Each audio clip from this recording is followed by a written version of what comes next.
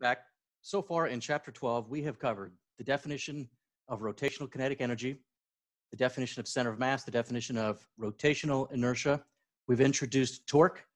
We've taken a look at the calculation of torques and the application of the conditions of static equilibrium to static equilibrium problems. The two remaining subjects in this chapter are, what are they? Oh, the dynamical or the rotational form of Newton's second law. We have yet to look at that. And angular momentum, specifically problems involving the conservation of angular momentum. So those last two topics are in your second assignment. And that's the last thing we'll do before we talk about gravity for the remaining days in the semester.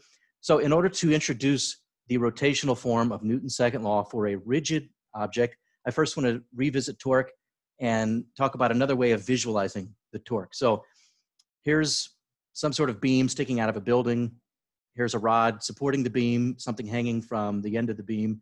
And for the purpose of this discussion, I'm going to put the origin at the bottom end of the beam here. So these could be my X and Y axes. I guess I've already drawn the Y axis here. I will compute torques about this point. Well, really just one torque. And I'm interested in the torque on this beam due to the tension in this rope. So I will draw a vector representing the tension. And I put the tail of the vector at the place where the force is actually applied. Because remember, in this chapter, we do care about where the force is applied. Okay, instead of T for tension, I'll just label this F. This is the force vector F. And maybe you can immediately see that R perp would be this line segment here. That's from the pivot to the line of action. Now, I could do the thing where I extend the line of action to make it a little easier to see. But this is definitely R perp right here. I'll do another dotted line or dashed line, and I'll call this R perp. Now remember, this angle right here. So this may be R perp, but the R vector points from the origin to the place where the force is applied. This is the actual R vector, and since this is the force vector, I could call this the angle theta. Theta is the angle between R and F. And we know that torque equals RF sine theta. And if you look at the R and the sine theta, remember R is the hypotenuse of this right triangle. If you take the hypotenuse and multiply by the sine of theta, you get the opposite side. So everything's consistent here. We could rewrite this as R perp F. The fact that this works means I labeled R perp appropriately. There is, however, another way of thinking about this. And let me do that right now. I really should have drawn this vector longer. So if you'll excuse me, I'm going to redraw the force vector and have it terminate down here so that my next step is a little clearer. What I'm going to do is resolve the force vector into components. And you see how this is the direction of the R vector? I would like to have a component of F perpendicular to the R vector. So let me do that right now. I'm making a right triangle out of the original F vector. And one of the components of the F vector will be perpendicular to the R vector, and the other will be parallel. See how this next component is parallel to the R vector? Okay, so I've resolved the force vector into components, and the obvious choice of names here would be, this is the perpendicular component of F perp, and this is the parallel component, meaning this is parallel to the R vector. Now, do you see how this angle is 90 minus that angle? So these two have to add up to 90, but in a right triangle, the two non-right angles also have to add up to 90, and that means that this angle is the same as this angle. You can also see that from alternate interior angles. See how this is parallel to that? We've got what they call a transversal in geometry, so alternate interior angles. This is also theta. So check out this right triangle. F perp, right here, is the side of this right triangle opposite theta. So I could take the hypotenuse of F, multiply by the sine of theta, and I would have the opposite side. In other words, F perp. So F perp is F sine theta. And that means if we go back to our definition for torque, torque is R F sine theta, and I've chosen to put parentheses around these to emphasize that what we're talking about is actually F perp. So you could visualize the torque as either the length of the R vector times the perpendicular component of the force, that's R F perp, or as R perp F. In other words, apply the sine of theta to either vector and extract a perpendicular component. And the reason I'm doing this is so that we'll have an easier time developing the rotational form of Newton's second law, which we should do right now. Let's see here. I always have to choose some arbitrary shape that I imagine is spinning around an axis. So how's about we go with the square this time? This is supposed to be a rigid object. Now, I don't know why you'd have a flat square object rotating about an axis through its center. Let's put it through the center. And actually, it's not necessary that it be the center of mass for this discussion, but that's okay. I'll just stick with that for now.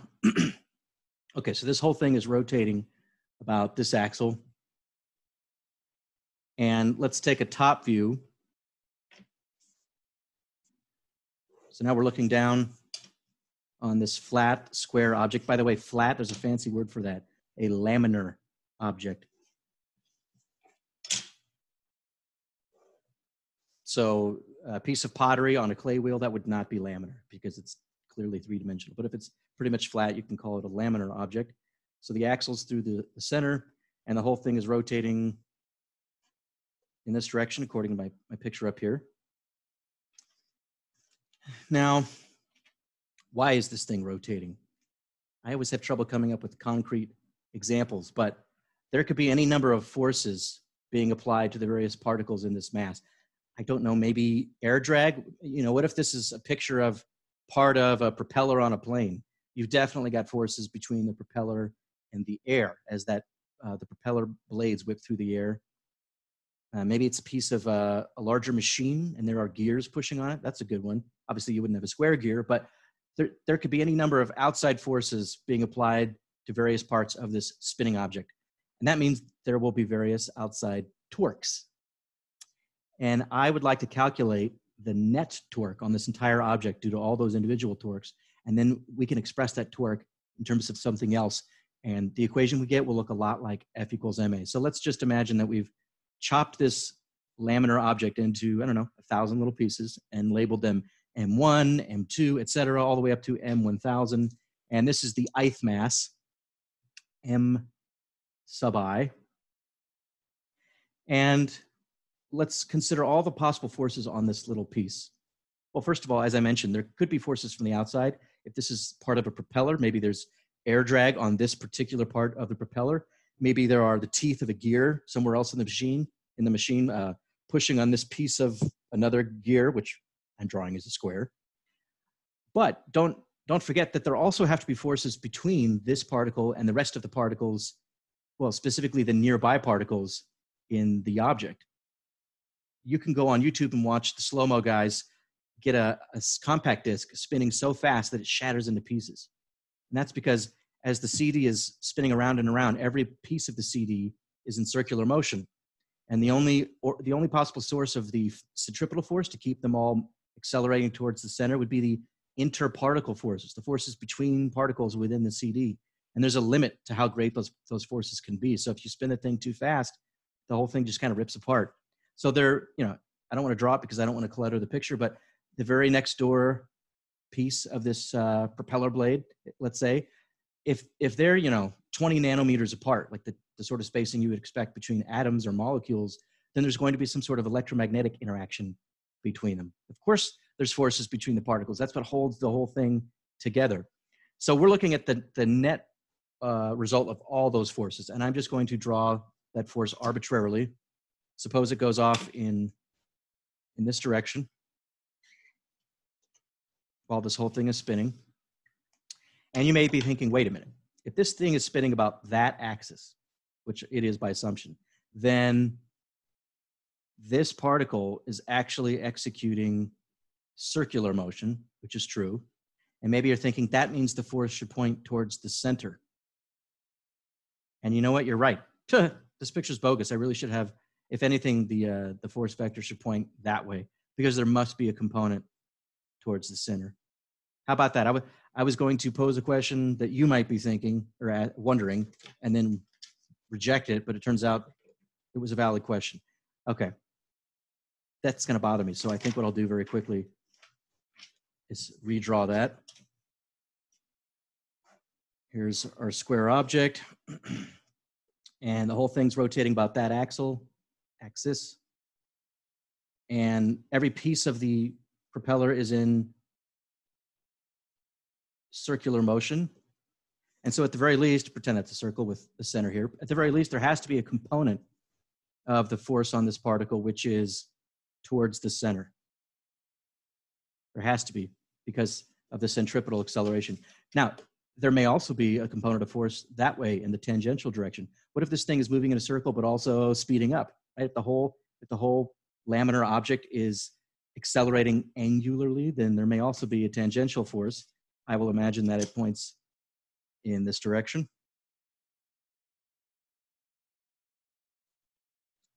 And that means that the net force here, I would just close the polygon or use the parallelogram rule. Usually I went with the triangle rule, but okay. So if I'm going to call this little piece of mass m sub I, it's the ith piece of mass in this laminar object, then this force would be F sub I. It's the net force. It's understood F means F net, the net force on the ith piece of mass. And since I've already resolved it into components, if I were to place my origin, let's say I want to calculate torques about the axis. That's the natural place about which to calculate torques. Well, then my R vector goes from the origin to where the force is applied. The R vector would be here.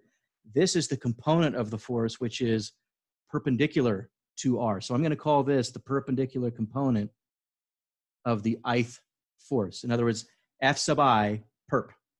Does that make sense? This is the perpendicular component of the net force on this particle.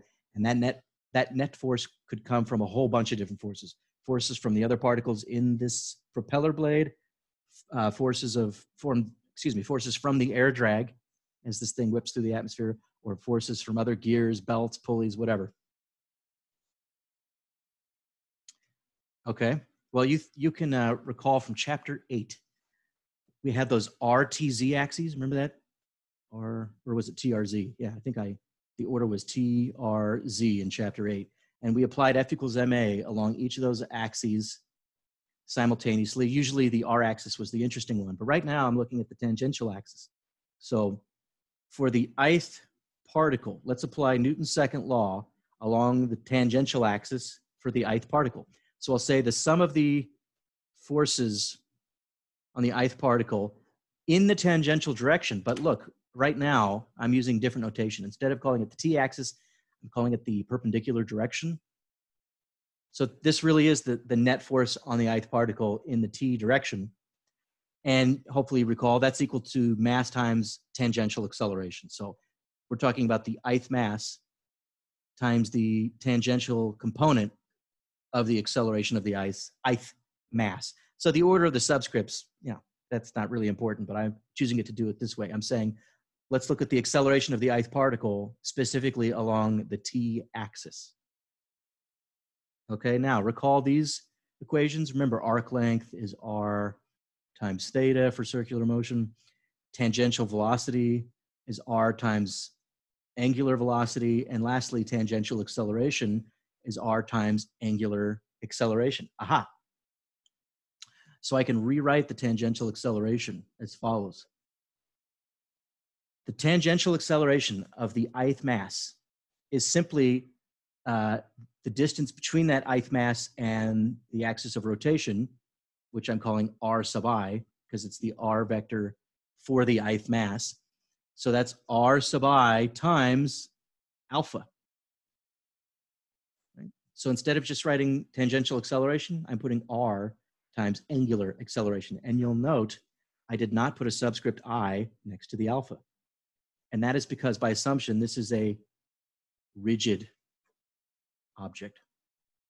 This is not a clump of pizza dough that can stretch and deform while it's spinning in the air. This is not a bunch of Jell-O This is not the protoplanetary disk of an early solar system with the gas that can move past itself and the whole thing's changing diameter and shape. This is a rigid object, so that the relative positions of all the particles are fixed. Think of a rock, even a wooden disc. Those are rigid enough to satisfy the assumptions we're making here. And that is why I only need a single value of alpha, because if everything's rotating together, then every piece of this propeller or whatever it is has the same angular velocity. It's all rotating at the same RPM, or radians per second, and it also has the same angular acceleration. So the reason we can use a single value for alpha is because we're emphasizing this is a rigid object. Okay, here comes the clever part. We've gotten this far. We don't change the equality by multiplying by the same quantity on both sides. So I'm going to multiply both sides of this equation by r sub I. That's the distance of the ith particle from the axis of rotation. So what I've got now is r f perp for the ith particle, r sub I, f sub I, perp. And let's see here. I've got an r sub I and an r sub I, so this is actually m sub I, r sub I squared alpha. Aha. Why am I doing this? Doesn't this remind you of something? This is how you calculate the rotational inertia of a point particle. And check this out. I was just talking about this a moment ago. Where is that? Right here. One way of expressing the torque on a single particle would be the, what is it? Where did I write that? Right here. Yeah. R times F perp. Rather than R perp F, you can also visualize it as R F perp. Okay, so this would be the, I'm going to call this torque sub I.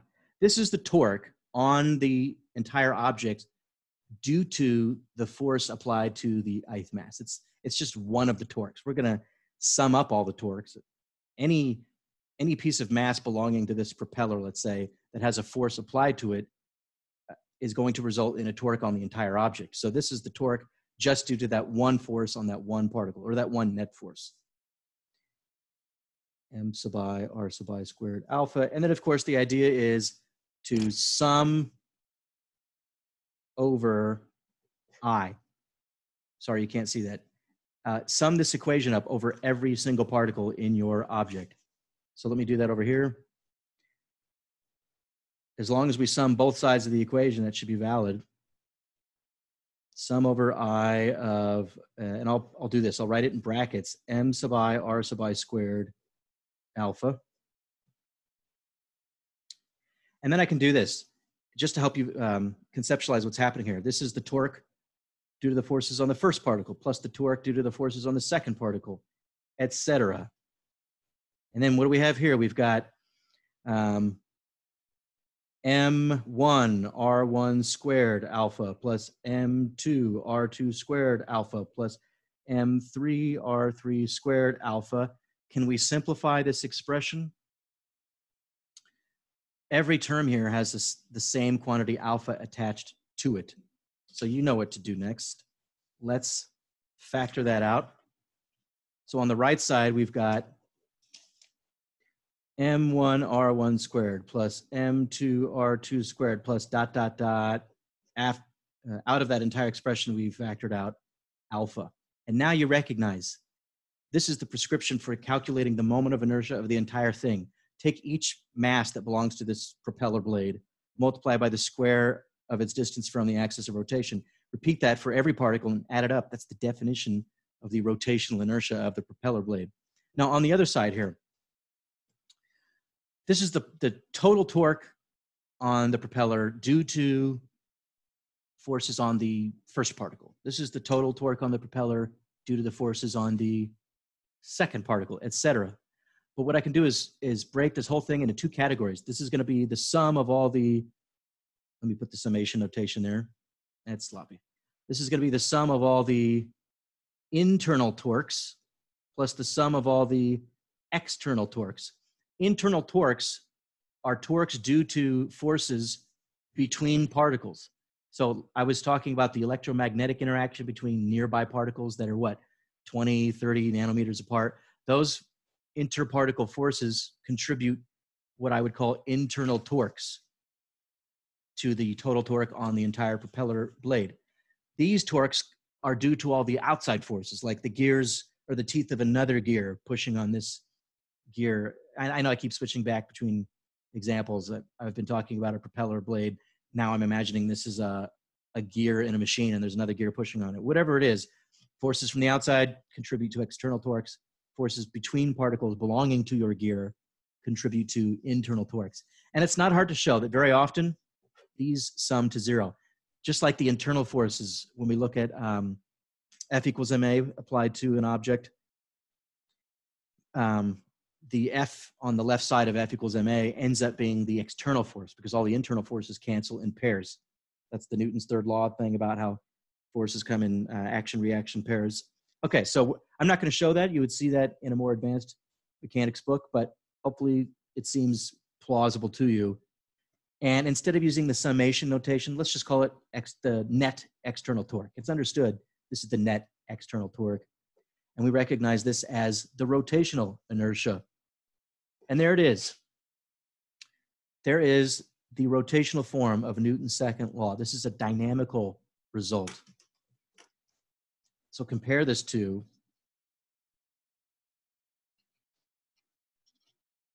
F equals ma. F equals ma is what you would use when you're not concerned about the spatial extent of an object, like when you throw the baseball. If you're not really concerned about how the baseball rotates, you just want to know what happens to the center of mass of the baseball. Is it going to move in a parabola, or is there air drag that will change that trajectory? Then you talk about the net force on the baseball, and all those internal forces between particles within the baseball, they cancel in pairs. So this net force would come from air drag, gravity, etc. And this acceleration is really the acceleration of the center of mass. This is the mass of the entire baseball.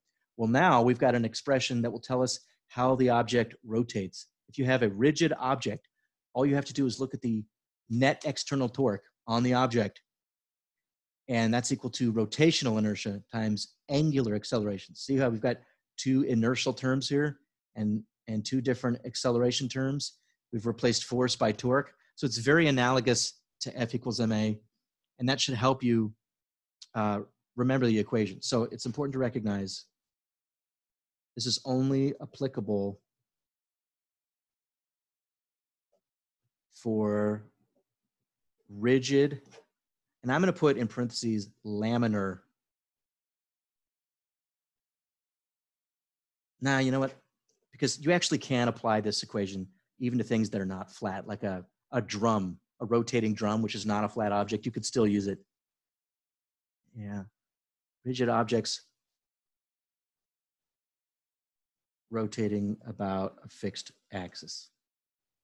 You see, the reason why I'm hesitating a little bit here is because this equation really only applies to a rather restricted class of problems. Fortunately, it's the problems that we're interested in. But if you were to take take your textbook, put a rubber band, a strong rubber band around the book to keep it from flapping open, and then just chuck it into the air. Hey, do it right now if you want. Well, don't destroy your book.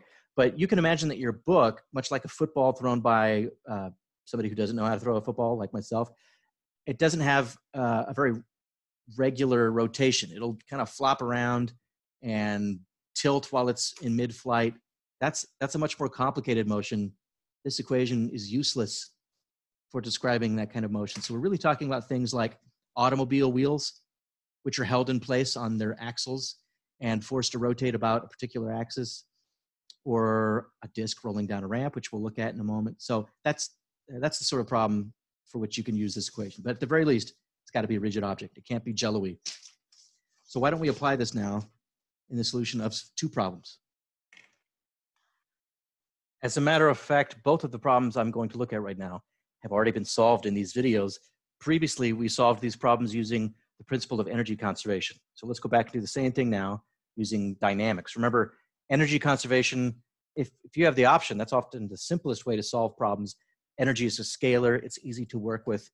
When it comes to torque and forces, you have to worry about components of vectors. And I would say that in general, there's more to keep track of. But let's show that it can be done both ways. So here's the Atwood machine again. Remember, the pulley here is suspended to the ceiling or whatever. And these are unequal masses. Let's suppose that MA is more massive, and currently the system is being supported, but we remove the supports and allow the masses to accelerate. We'd like to know just how fast this thing is going to be going right before it strikes the floor. Now, since we're talking about dynamics here, we're going to look at how forces and torques produce acceleration. Once we know the acceleration using the dynamics, we can apply kinematics to get final velocity.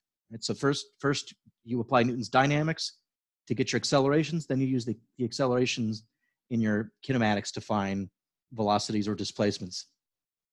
That's the general prescription here. So ultimately, we're looking for this. And as I mentioned, to get this, we first need acceleration. So let's solve for the accelerations. And I'm going to skip the business of the acceleration constraint because we've been over this so many times. If we pretend the string can't stretch, that's string theory, then these two have to move at the same rate. And that means same speed, same acceleration. So there's really only one acceleration for these two. But this thing is going to start to spin, and it'll spin faster and faster as this moves faster. So we'll have to relate the linear acceleration of the masses to the angular acceleration of the pulley. All right, I'm going to start with some free body diagrams for mass B. That's easy. We've got the upward force of the tension. There's only one. Is there only one tension? That's right. You see, hang on a second. I have to think about this. And this is the first time we've run into this problem. Think about it. What's the torque? If this disc or pulley really does have rotational inertia, it's going to take a torque to get it to move. Where does that torque come from? Well, only the tension can produce torque because there's nothing else touching the pulley. And you can see that the clockwise torque from this tension must be greater than the counterclockwise torque from this tension if we're going to get this thing to turn. But look, they have the same lever arm. If we put the origin here for computing torques, this is R perp for the tension on the right, and this is R perp for the tension on the left. So when we go to calculate torques, if we made the assumption that the tensions were equal, we would find that the torques are equal. And there won't be any net torque if the clockwise tension torque balances the counterclockwise tension torque. So this is the first time we have to acknowledge unequal tensions. And that's because the pulley does have mass. Okay, so I'll call this tension T1. Gravity pulls down on mass B. Now, as far as mass A is concerned, gravity pulls down. I'll draw that vector a little bit longer. Sorry, that's pretty sloppy. This is just getting worse. Let me try that again. For mass A, here's my free body diagram. Gravity has to be the stronger force because we expect it to accelerate down. And then the tension that pulls back, I'll call it T2. So I already have 1, 2, 3 unknowns. When I write F equals ma for these two masses, I'm going to have 3 unknowns, 2 tensions and 1 acceleration. And then there's this third equation. I'll just say tau for torque. Or I could say, let's look at the mass of the pulley, really the rotational inertia of the pulley, and I'll say the net torque equals I alpha. I'm getting ahead of myself. I'm actually writing the equation. I don't really know how to draw a free body diagram for the pulley. It's really not the same thing. I guess what we could do is just draw the R perps. That's R and R. And we've got T2 pulling down on the pulley and T1 also pulling down. And I went ahead and made T1 shorter because I expect there to be a net clockwise torque. I guess you could call this a free body diagram, but usually the phrase free body diagram refers to a drawing just including forces where you've represented the object as a point particle. This is a little different because I was careful to put the tails of the vector at the place where the torques are actually applied. Okay, now I will write the equations. So for mass B, and do you remember the rule? You have the greatest likelihood of avoiding sign errors if you just choose the direction that you expect the object to accelerate and call that the positive direction. Since I'm expecting mass A to accelerate down and mass B to accelerate up, I will call up the positive direction for mass B. And that means T1 gets the plus sign the weight of mass B gets the minus sign, and I will set that equal to mass B times the acceleration of mass B. And again, no need to write a subscript B. I only need one symbol for acceleration because these two have to accelerate together. That's the acceleration constraint.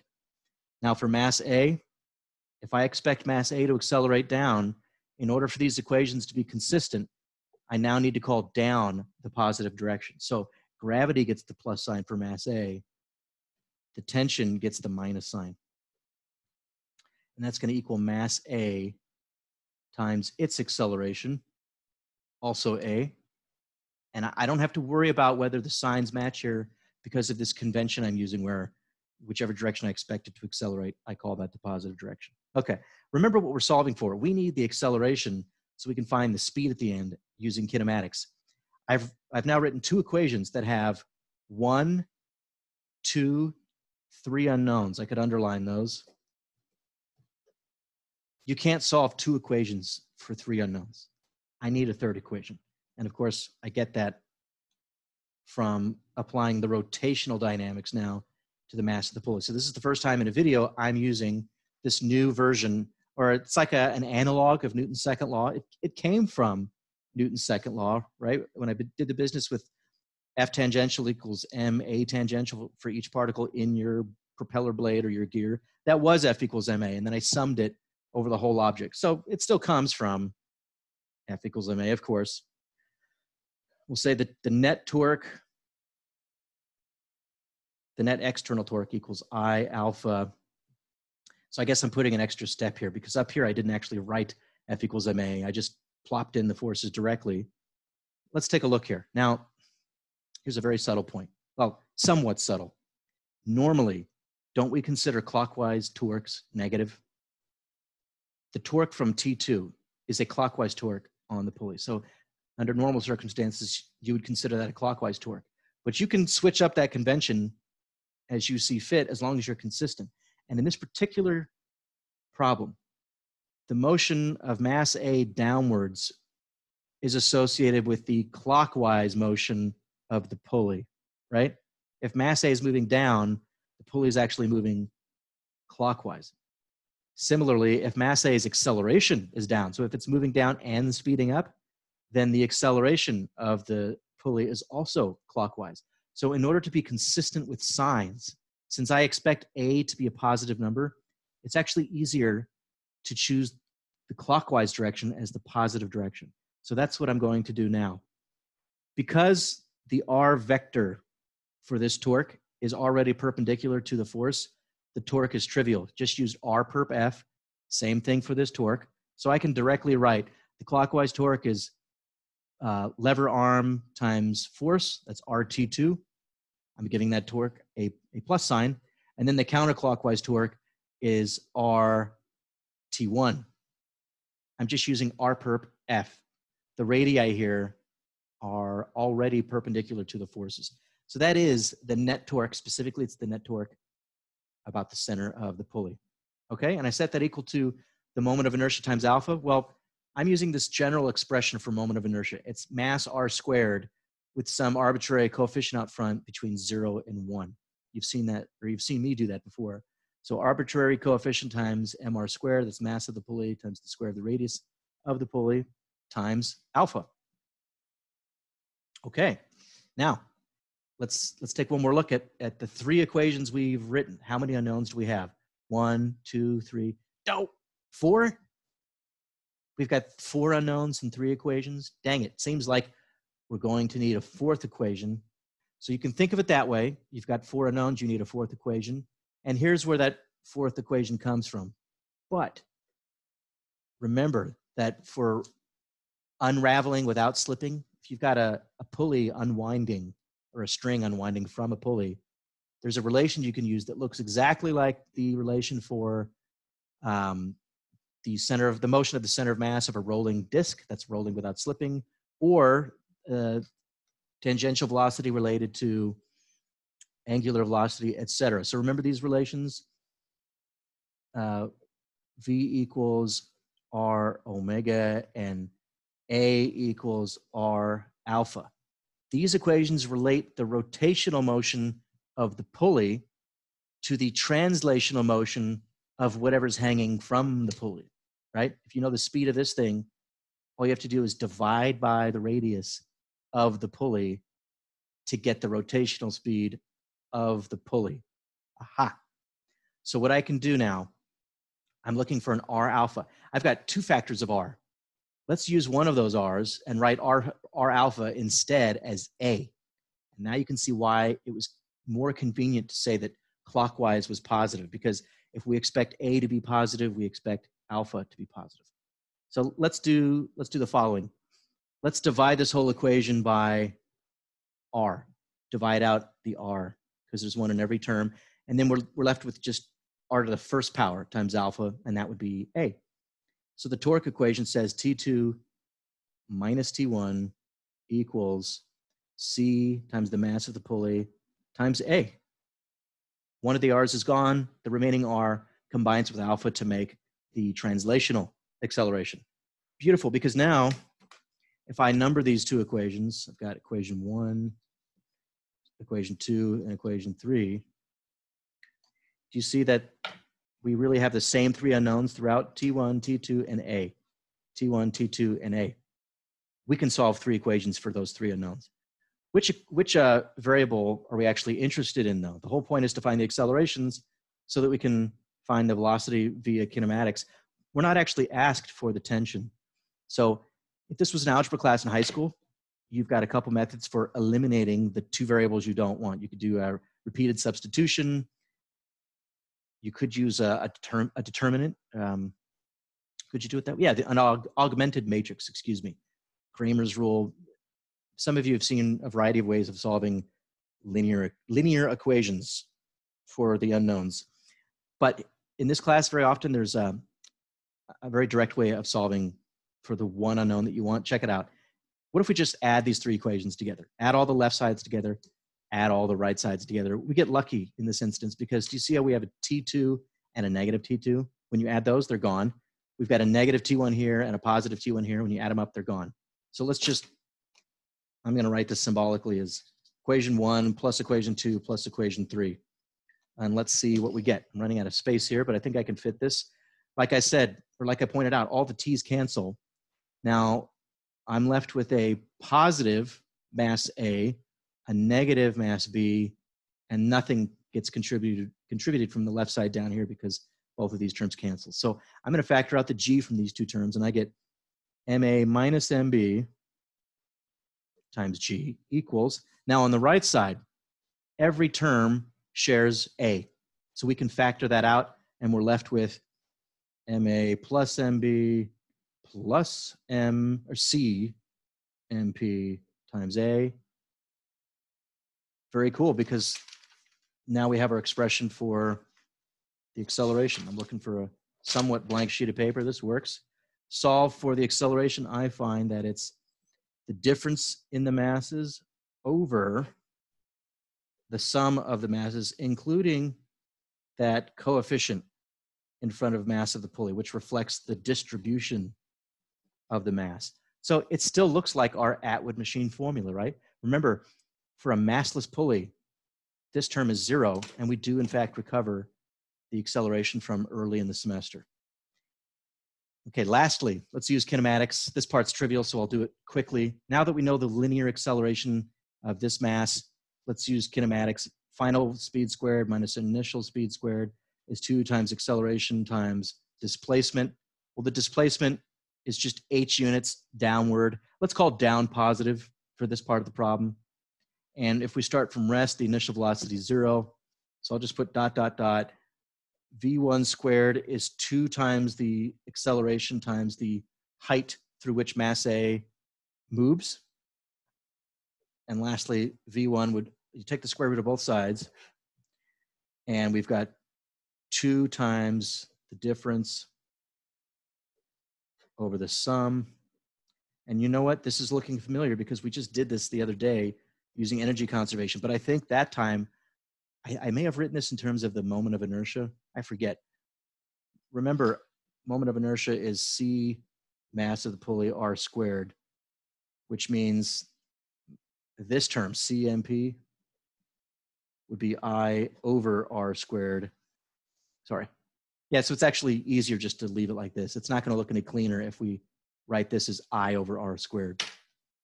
Okay, I sure hope this is the same expression that we had a few days ago when I solved this, not with dynamics. I didn't use torque equals I alpha. I didn't write down the forces. I didn't write down Newton's second law. Instead, I wrote down energy at the end is equal to energy at the beginning. And I wound up with the same speed. And I've made this point many times, so I'm probably boring you to death, but should we be surprised that you get the same result either way? Is it magic? Well, that depends on whether you think the fundamental theorem of calculus is magical, because we use the fundamental theorem of calculus to go from F equals ma to the conservation of energy. So if one works, the other has to work to the extent that the fundamental theorem of calculus is legit. Okay, so there's one problem using torque equals I alpha. Let's look at one more, which has also already been solved using energy conservation. Let's look once again at a circular or spherical rigid object rolling down a ramp so that it starts at a height h. The ramp's got an inclination theta. I'll use the term delta x for the total displacement parallel to the ramp from top to bottom. And we'd like to find the speed at the bottom. So I can label some times here. T0 is when the ball or disc is released. And T1, I'll just say, is when it reaches the bottom. And we would like to know the speed at the bottom. We've already analyzed this problem using energy conservation. Let's do it in an arguably more difficult way using the dynamics. Sometimes you can't use energy conservation, or it's actually simpler to use the dynamical starting point. Now, a naive guess would be root 2gh, right? Because we found that if there's no non-conservative forces on a point particle, then it doesn't matter if it falls through a height h or slides without friction down through a height h, it's still root 2gh. But we already know that when this thing gets to the bottom, some of its initial gravitational energy is now tied up in the rotation. Not all of the gravitational energy that was present at the beginning is associated with the translational kinetic energy. So the speed's actually going to be lower at the bottom than root 2gh. How much? Well, we can determine that with the dynamics that we have now. So this is not proven in your book. I'm not going to prove it now because, well, off the top of my head, I wouldn't know how. I'd have to review it, but also because there's a fair bit of algebra and use of vectors and the cross product. So let's just state it without proof that for a rigid object, you can analyze the total motion, because what's this disk actually doing? It's rolling as it translates. You can separate the motion into two components: the translation of the center of mass, which in this case is the geometric center of the ball or disk, and rotation about the center of mass. So we're going to apply torque equals I alpha about the center of mass and find what's going on with the rotation. And then we'll look at the translation as if this thing is just a point particle.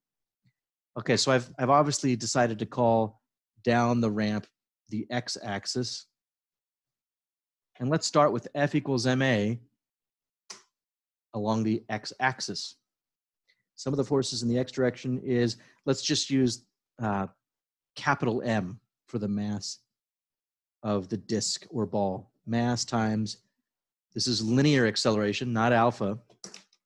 And I guess I'll go ahead and draw the forces here. So I've blown up the picture here. And not only will I draw the forces, I'm going to pay attention to where the forces are applied. As far as torques are concerned, you can imagine that the total weight is applied at the center of mass of the disk. So that's where gravity gets applied. Now, that can't be the only force on the disk. I mean, what else is touching the ball or disk? That would be the ramp itself. So the ramp is pushing on the disk, and there's got to be a component normal to the ramp, which I will call the normal force. So let me emphasize that the gravity force is applied at the center. And then there's one other force. Think about it. Can either of these forces get this thing to roll? In order to get it to roll, you have to apply a clockwise torque on it. And you can see that the lever arm for both of these forces, the lever arm about the center of mass is 0.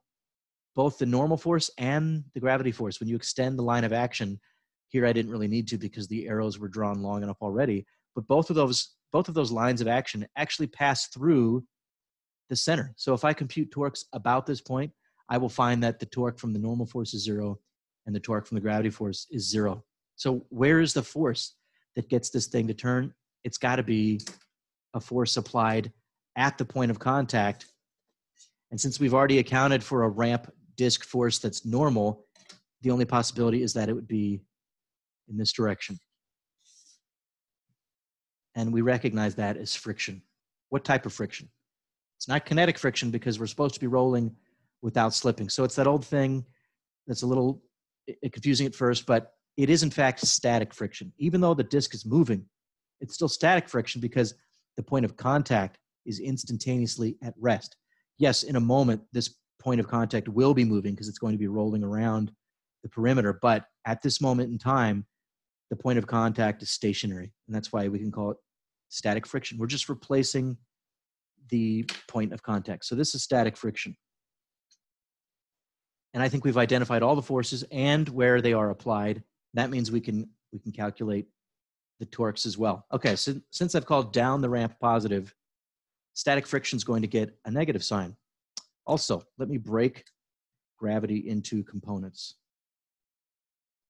See that? We see that there is a component of gravity down the ramp. I didn't draw the arrows. I suppose I could do that here. Okay, what's this angle? We've seen this enough times now. I hope you remember that this is also theta. If the ramp's inclination is theta, so is this angle between gravity and the normal to the ramp. So if we take the gravity force mg, that's the hypotenuse of this right triangle, we can multiply by the sine of theta to get the opposite side. That's the component of gravity that points down the ramp.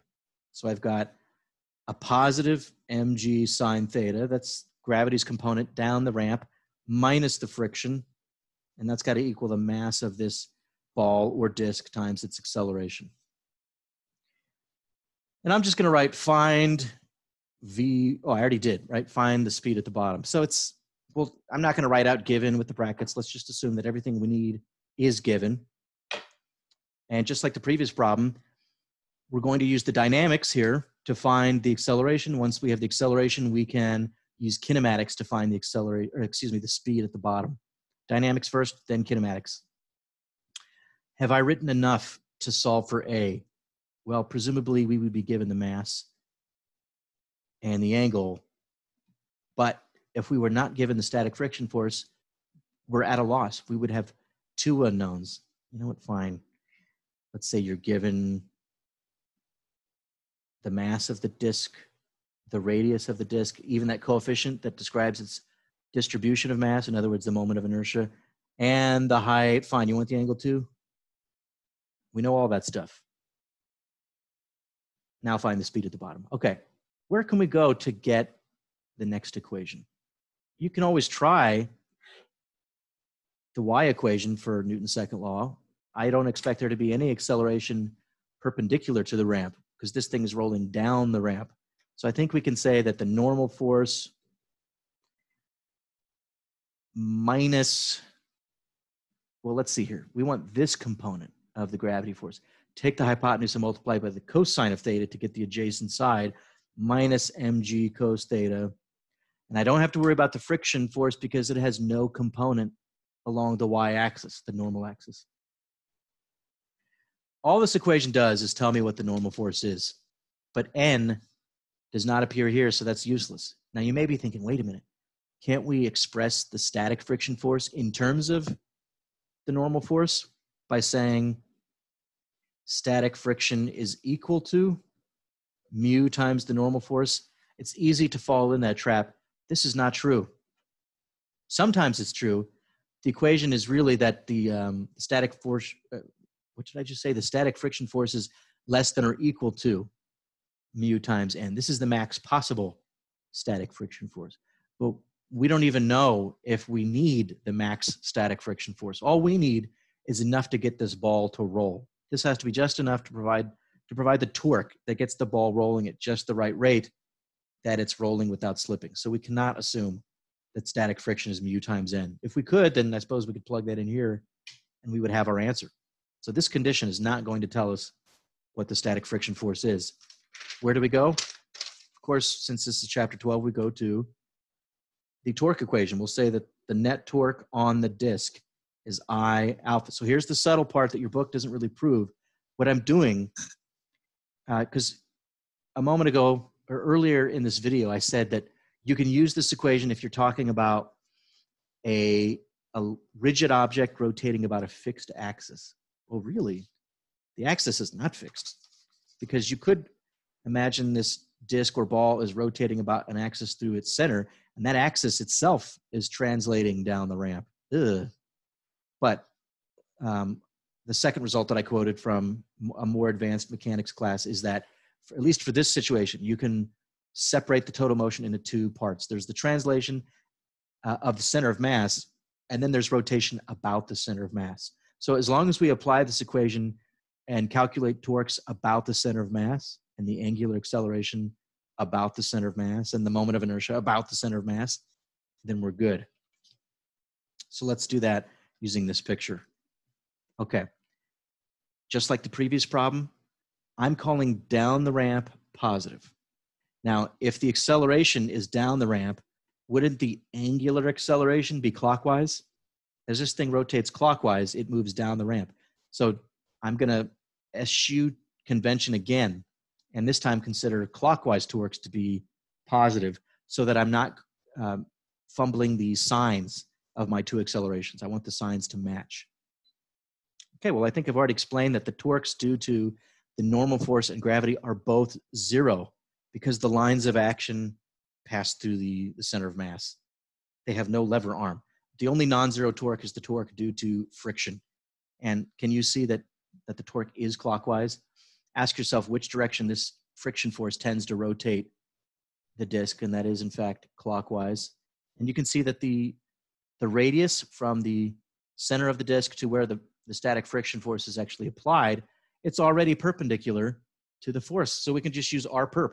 The torque is merely the radius of the disk times the static friction force, and that has to equal the moment of inertia, which I will write now as C times mass of the disk times R squared. I'm using that general expression where, it could be a thin hoop, in which case C is 1. It could be a solid disk, in which case C is 1/2, or something in between. Okay, well, we've got two equations here. Here's equation 1. Here's equation 2. How many unknowns? We don't know static friction. We don't know A. We don't know alpha. I see the same 3 unknowns in these two equations: static friction, A, and alpha. We've got 2 equations and 3 unknowns, or do we? Arguably, we have a third equation. But translational acceleration is capital R times rotational acceleration. And again, this is for rolling without slipping. And you know what? I really skipped a step conceptually. What I showed you in a previous video is that the speed of the center of mass of the rolling disk is equal to the radius of the disk times the rotational speed of the disk. Well, if you take the time derivative of that whole equation, what's the rate of change of the velocity of the center of mass? That's the acceleration of the center of mass. R is a constant. Pull it out in front of the derivative. What's the rate of change of angular velocity? That would be angular acceleration. So this equation is also true if your disk or ball is rolling without slipping. And what I've done here is just dispense with the CM. It's understood that when we talk about the translational acceleration of the disk, we're really talking about the acceleration of the center of mass down the ramp. Because if you think about it, just pick one particle on the rim of the disk there and watch its motion. It's actually tracing out a cycloid. If you bust open your calculus book, you can see how to express the cycloid parametrically using sine and cosine. It's pretty cool. I'm almost positive that's in your calculus book. Well, this is not circular motion. It's not linear motion. It's something, not in between, but it's something altogether different. And you can see that it's got to have some sort of centripetal acceleration associated with it. Like when you're right here moving in that direction, there's probably an acceleration towards the center Well, what exactly is the center? It's complicated is what I'm getting at. So we're not talking about the acceleration of any one particle on the edge of the disk. We're talking about the acceleration of the center of mass, but for this problem, we'll just call it A. Okay? And we go back up to this equation now and recognize we can use one of the R's and clump it together with alpha and replace all that with just A. So I can identify the linear acceleration here. And we'll have an R left over, won't we? And then there's the other R here. So let's just divide this whole equation by, I don't know how to write that. Divide by R. How did I write it in the previous problem? I don't even remember. Maybe I should just not write anything at all. I'm dividing R from this equation and I get this. I'm still looking at equation 2. I'm just left with static friction equals Cm alpha. And we can immediately confirm that at least the units come out right. Kilograms, meters per second squared, newtons, same thing. This constant is dimensionless. Okay, so it's actually the torque equation which has told us what the static friction force needs to be. And I think we could easily confirm that this is less than the max possible. The max possible would be mu times n, and you can see that that would be mu times mg cos. So presumably this must be less than mu mg cos because that's the greatest it could be using our simple model of static friction. Okay, let's take this and plug that in here. Instead of writing FS, we will use CMA, Country Music Awards. I've never seen that show. mg sine theta minus CMA, so I'm just substituting over here, equals MA. Great. Hey, do you see how the M's cancel out? That seems to happen often. And I've got G sine theta equals C plus 1 times A. I factored out A on the right side. Looking for paper here. Let's solve for the acceleration. It's G sine theta over 1 plus C. And I'm actually fine with leaving it like this. I don't need to use the kinematics to find the speed at the bottom because we did that already. I think we did that. You know what? We better, because last time I looked at this problem, it was using energy conservation. There was no mention of acceleration. We did go directly to the speed. So fine, I'll do that. But I also want to take a look at the acceleration. Do you remember that for most of the semester, we just imagined that like a car sliding down an embankment or a block sliding down a ramp had an acceleration G sine theta if there's no friction? Well, we see that if the object has wheels that rotate, the acceleration is not so simple as G sine theta. It's reduced by this factor 1 plus C. And that is because, if you think about energy, some of the initial potential energy is being transformed into rotational energy. It's not all available for translation. So you won't expect the object's center of mass to pick up speed at the same rate translationally. And it's nice that it's such a simple result. And I think it's kind of fun to evaluate this for a sphere. Remember, for a solid ball, if you roll a solid ball down a ramp, this coefficient is 2/5. The moment of inertia of a sphere about its center of mass is 2/5 mr squared. So let's evaluate this for 2/5. A is equal to G sine theta over 1 plus 2/5. Well, that's 5/5 plus 2/5, so 7/5. 7/5 in the denominator is 5/7 out front. Cool. Kind of a fun fact. I have that memorized now because I've seen it a number of times. I don't think most physics students are aware that if you roll a solid ball down a ramp, it doesn't actually pick up speed at the rate G sine theta. It's 5/7 G sine theta. And this number would be even different if it was a solid disk rather than a ball. It's kind of interesting, though, that it's a rational number out front, right? Integer over integer. How come it's not something like pi over the square root of 2? Let's go back now to this result. Now that we know the acceleration, we can use kinematics to relate the speed at the end to these other quantities. Aha, yeah, let me finish this. I should get a blank piece of paper here. What is the displacement down the ramp? because we're not given that directly, are we? Let's look at this right triangle here. I can express the sine of theta. Sine of theta is opposite over hypotenuse. That's h over delta x. So delta x, if I solve for delta x, that's actually h over sine theta. Let's use that in our kinematic relation here. If we start from rest, the speed at the top is 0. So v1 squared would be 2 times the acceleration. The acceleration we found is g sine theta over 1 plus c. Sorry, that's the general result. And then the displacement delta x I just found was h over sine theta. So that's how these sines cancel. And I find that the speed at the bottom is merely root 2gh over 1 plus c. And that's the result that we saw in a previous video. That time we used energy conservation. Always satisfying to see that we get the same result either way. You can use the dynamics, which is what I would call the differential form of Newton's mechanical theory, or you can use energy conservation, which is the integrated form. You've already taken F equals ma and integrated it.